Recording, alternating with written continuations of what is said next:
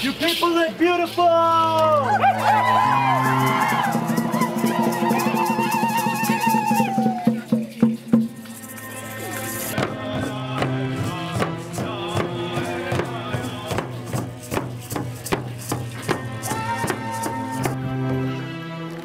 People in Berkeley who stopped Columbus Day, they march with us in Denver.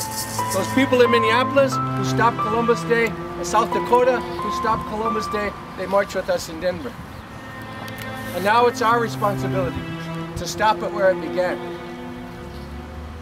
So you're all warriors in that. We're all leaders in that movement. And these guys can have as many dedications as they want. History is not on their side. History is not on the side of racism.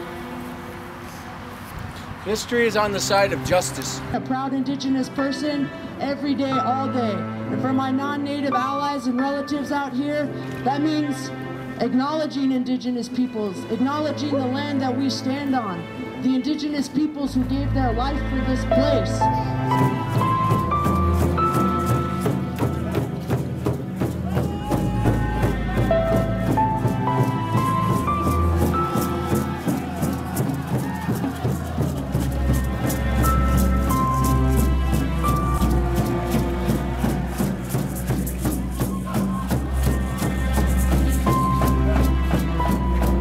I just gotta oppose all you haters out there that don't like our people. They're all out there celebrating everything and boo on you.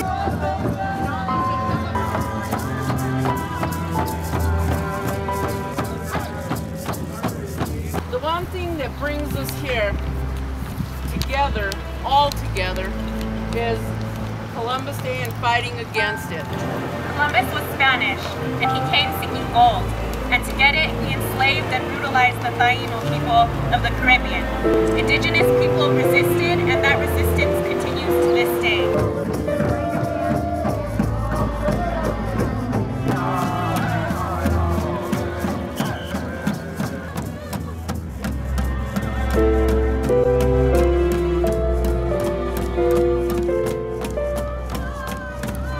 Why we risk coming out here? Because it is a risk. People think sometimes that demonstrations are just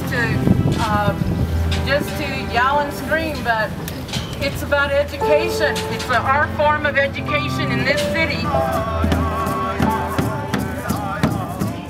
If we tell them the truth, we wouldn't be here. If the book said the truth, we wouldn't be here. There's a place for Columbus in the history of this part of the world,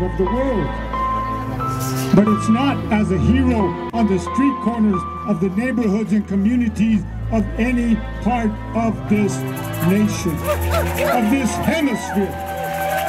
It don't belong there. Put it in its proper place, Mayor of Pueblo. Put it in its proper place, sons of Italy. Honor your grandmas and your grandpas, immigrants that they are when they came here. Real immigrants.